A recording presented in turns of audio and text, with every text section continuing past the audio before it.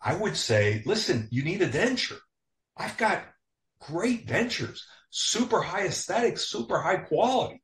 They're very expensive, but I can give you something that's really good and very basic and very economical. Guess what? Bing, bing, bing, bing. He's in. So you kind of tailor your communication to these people. But for the majority of our clients, the 80-20 rule still applies. Yes, sir. 80%ers are going to fall somewhere in between. And those are the people that are going to make us thrive. Those are the people that are going to pay our bills. Those are the people going to keep us in business. The 80-20s. Yeah. So the 80%ers, the 3.5% like my dad, those are more trouble than they're worth. Right. Because they aggravate you. You get something that's cheap, that's economical, and then they expect it to be a Rolls Royce. And the people that demand the Rolls Royce, well, sometimes in dentistry, you and I both know you can't deliver it no matter what because of the limitations that the anatomy gives us, right? Yes, sir. And those people are a pain in you know where. Yeah. Which is hard. So those two extremes can be very challenging. I'd rather live with the 80% in the middle. Yeah. And the same thing with our educational programs. If somebody wants to come in and they are a Dawson alumni, as I am, I'm a master Dawson grad, that's great. We're going to teach occlusion, and we're going to mention CR, and we're going to respect all the stuff that my dear friend Pete, rest his soul, taught me. Yes, sir. We're going to respect it. But if they're the believer that CR doesn't exist on the other side, then I can't relate there. Right. It's not my thing. Doesn't compute. So they may find things that in the delivery of the message that I will give or my other lecturers will give may not resonate as well.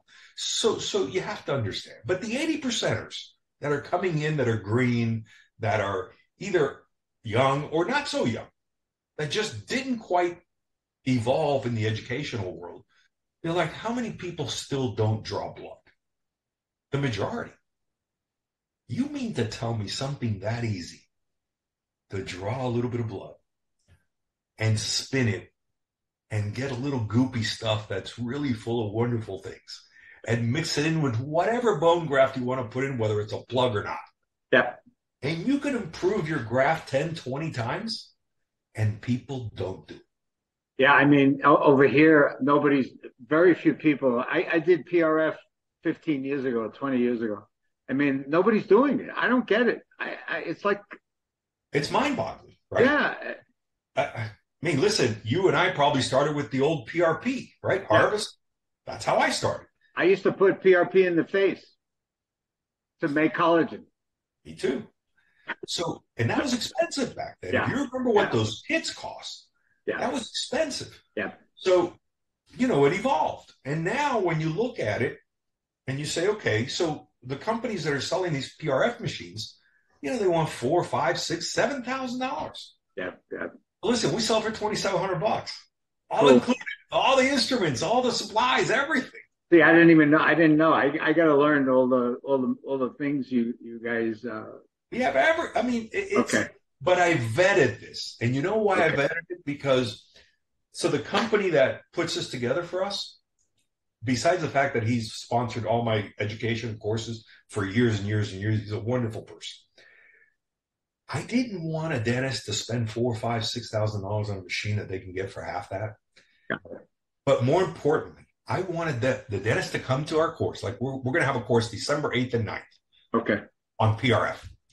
Oh, cool. The first full day, I'm going to have a certified registered nurse here showing them exactly how to draw blood, doing it on themselves, doing it on me, and doing a number of the students, if they choose, just to be able to get comfortable with it, right? You see what I'm saying? I killed a few people trying to draw blood until I figured out how to do it. Nobody. Yes. Yeah. But once somebody teaches you and holds your hand, and kind of guides you, it's easy. You start to lose the layers of concern. Right. Then we're also going to create a master series with Quantum, which is going to be an online once a month, open forum discussion so that all of our students, our dealers, our friends, they can join. And if they have a case that they want to present, they can send the information in ahead of time. And either Jack or Christy or myself are going to be able to bring that into the course. So they can get input, not just from us, but from the Vince Dolces and the other people in the world that can contribute valuable information. Yeah. So we're going to, and that's going to be free. Wow. Why? Because, man, if you're a solo dentist, and there's still a lot of them, who do you talk to? Nobody. You got your assistant, you got your hygienist, you got front desk. You're by yourself. Yeah. It'd be nice to have a buddy to run and bounce things off of and discuss things. So we want to be that. We want to be their ally so that, hey, listen, I'm going to be alone here. Right. Who do I go to? I got to go to you. I got to go to Jack. I got to go to my friends and say, look what I stumbled on to help me out. It's because none of us are perfect. Right. All I'm saying is that there's power in numbers. Yeah. And if we join forces, we're more powerful. And if we're more powerful, we get the word out to more people. We can help more people. We can affect a positive change in more people. And that's really what this is all about. Yeah, I mean, you're like the Consumer Reports for dentistry. Well, because, that's probably trademark, but yeah. well, it's, I never had anything like this coming along. I mean, I wanted a laser, I bought a laser. I wanted iTero, I bought iTero. I mean, there was no, right, but let's go on that you just said. When you bought a laser, how much training did you get? Little to not. Yeah, that's it. 1 day, right? Yeah. Then what? Then you're on your own. Yeah. Same thing with iTero, right? The iTero. I threw the 2-3 hours.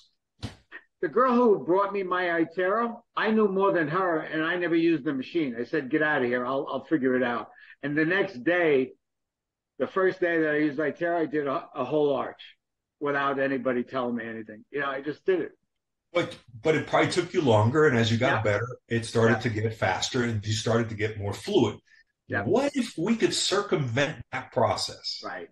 What if we said to Dr. Average, hey, man, don't do this alone. Right. You pick up a phone, you call us. You send us an email, we were there. Yeah. Are you close by? You want to come spend the day here? Come by. I don't care. All I'm saying is, there's another thing that I wanted to bring up. And I used to teach this course, and I taught it at NYU, and I taught it a number of places over the years. It was 8 hours long. Wow. It was, you don't know what you don't know.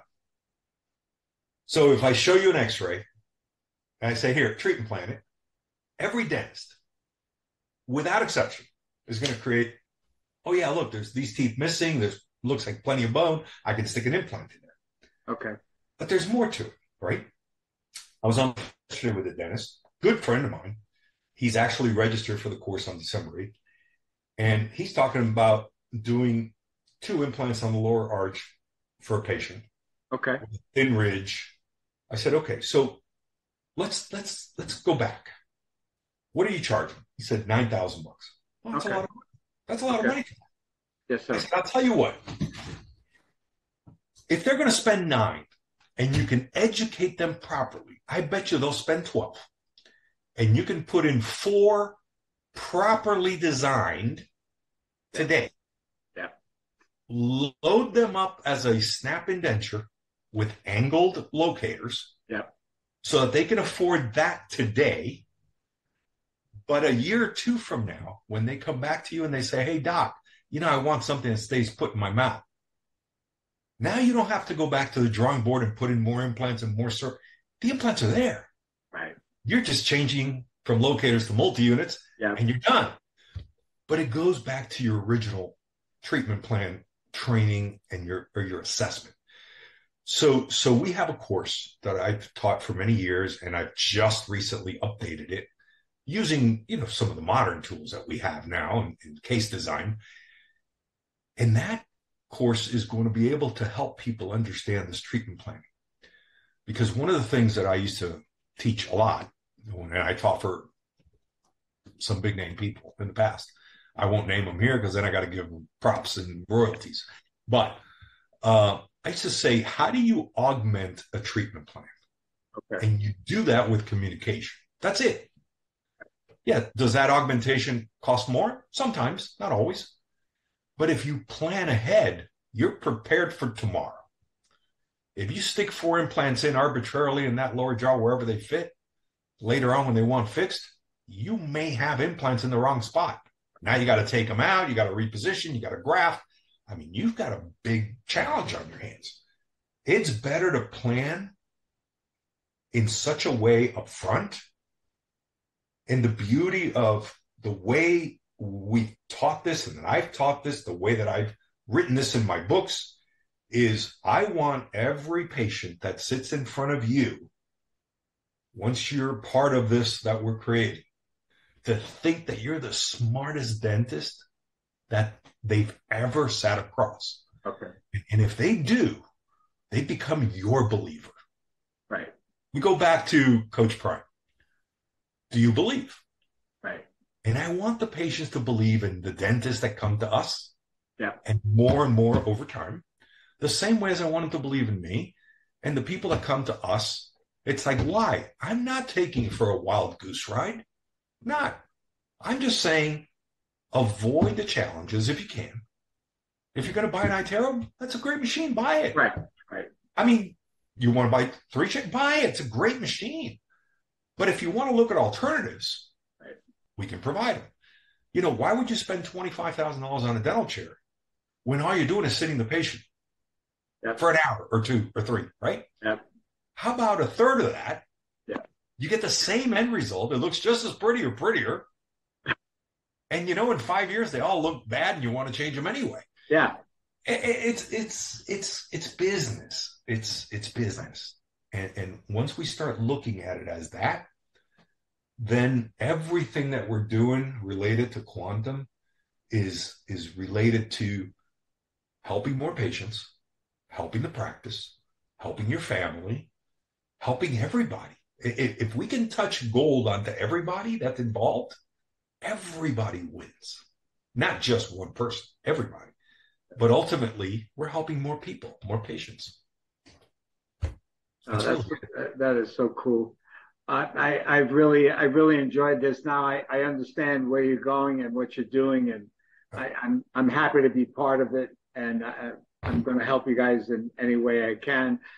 I really this needs to get out, because like they did a survey and they found out that the dentists, the car that they buy the most is a Tesla, because it's the most technologically advanced car, and 80% don't have a scanner in their office. I mean, it just like, we might as well go back to a flip phone that we had, when we first, or that big phone that we had when we first started.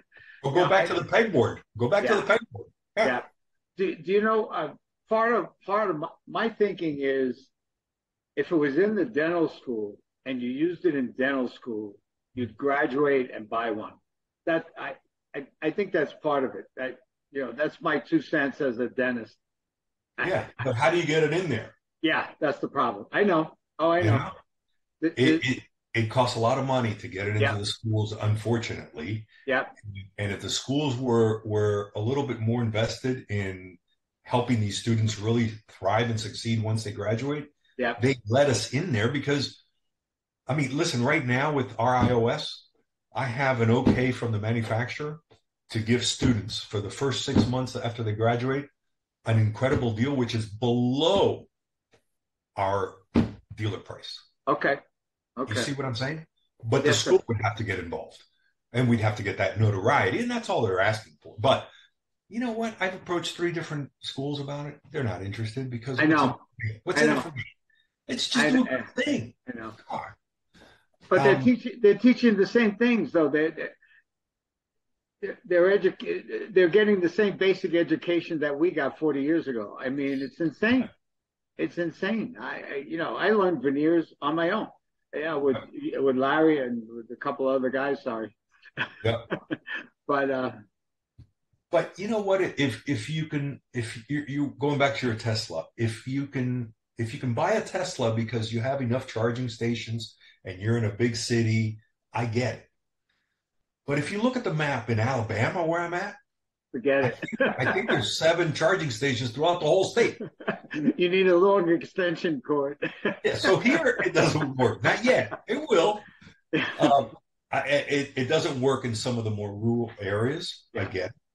But it's a good point to have. And the dentist, I think it's all based on fear. Right. How is it going to work? How Right. difficult is it going to be for me to learn it? Yep. And we're trying to unveil the kimono through quantum so that the dentist, before they buy it, man, come use it. That's It's so cool. here. That's Just stick your hands on it. it's incredible. It's nobody else offers that. Nobody. No. Everybody gives you the machine, and then maybe they'll spend a couple hours with you, and And they're out. you'll figure it out because they made the Yeah. sale. Yeah. Yeah. That's So yeah, we what I want the did. sale. We want the sale too. Right. We don't want the sale at the expense of losing the customer and the client. Right. Right. Yeah, that's the difference. Same thing with live surgeries. You know how hard it is to teach somebody to do a sinus graft, a lateral window? It's not very difficult. No, it isn't. But if we do the training the way that I did it back in the day and the way that we're going to do it now, Okay. they're going to see it live on the screen. And any one of the people in our classroom are going to be able to come in, scrub in, and assist me. Yeah. And if you want to do one, I'll do one side, and then I'll assist you, and you do the other one with me there. You Wow. talk about That's cool. one-on-one in-your-face training. That It is doesn't cool. get better than that. No. They don't even come close in school, and they would have to take so many courses and spend years and tens of thousands of dollars to equal that. It's not designed for that. Right. You know, Right. they still have to teach amalgam. You know, it's a good question. But you know why they still have to teach amalgam?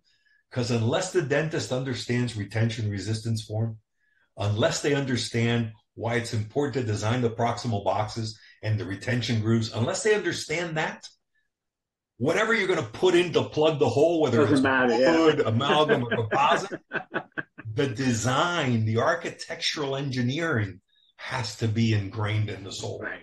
Right. So No, they you're right. need that. And they don't understand, well, I'm never going to do amalgam.